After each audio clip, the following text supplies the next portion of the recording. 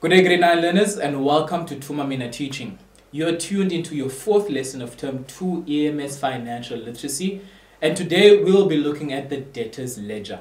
Alright, learners, this is your final lesson for Term 2 EMS. As we always say, if you don't get the concepts the first time, just watch the videos again. Alright, let's start with some revision. Let's revise the source documents and the journals used to record credit transactions. The duplicate invoice is the source document used for the DJ, where credit sales are recorded, and the duplicate receipt is the source document used for the CRJ when debtors pay off their debts. So, what is a debtors ledger and what is its purpose? A debtors ledger is a subsidiary ledger in which the accounts of various debtors are consolidated. Each debtor gets a unique number, and the details of each transaction with the debtor are recorded in this ledger. Transactions are posted daily so that each day the account shows the precise amount that is outstanding, which is the balance. So if the debtor comes into your shop at any given time and wants to pay their account, the business will be able to quickly give an accurate amount. A debtors ledger is a subsidiary ledger where the debtor is given a unique number, and thirdly, the accounts are posted daily. Now that you know the purpose of a debtors ledger, let's look at the format of a debtors ledger. Here is the debtors ledger of Ikasi Kofu Company. Number 1, you start with the business name. Number 2, the name of the debtor. Number 3, the folio number or ledger account number, which is unique to the debtor. In this example, the number is D1. Number 4, the date of the transaction. Number 5, details of the transaction. Number 6, folio reference from where the transaction was posted. Number 7, the account is debited because an asset increases. Number 8, the account is credited because an asset decreases. And lastly, number 9, the running total or balance of the account. Each time a transaction is entered, it is either added for debit or subtracted for a credit from the previous line's balance.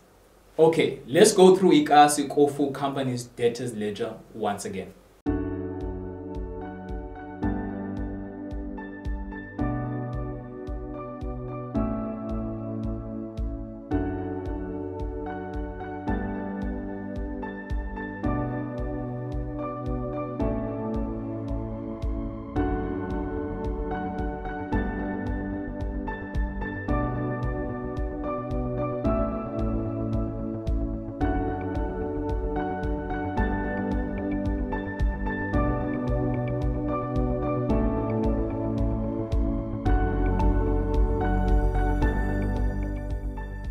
Post the following balance and journals to the debtors ledger of T. Yonka.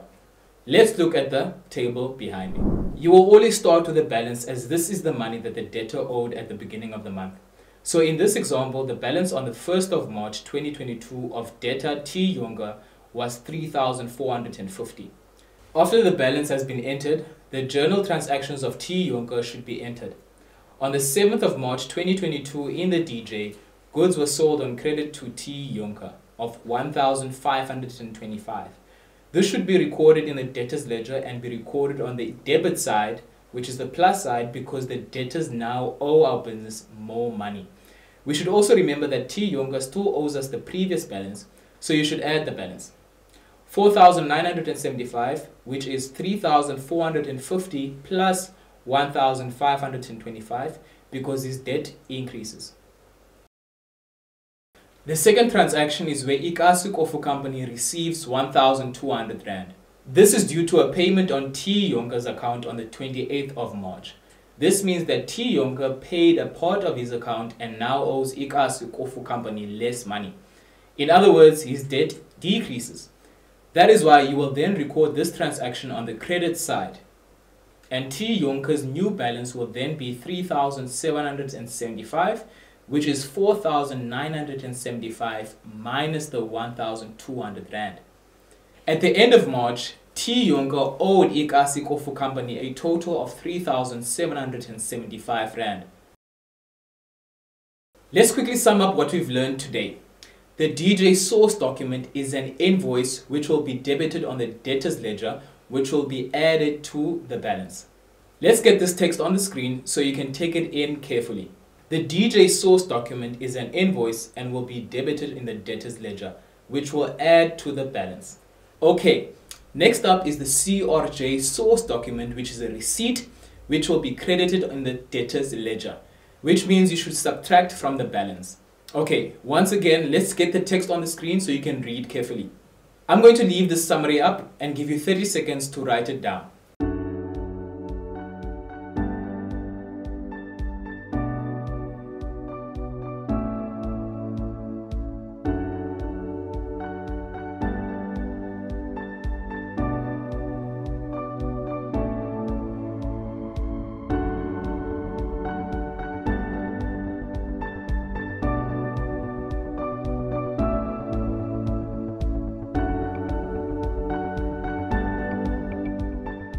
Well done, grade 9 learners. This marks the end of Term 2 EMS Financial Literacy.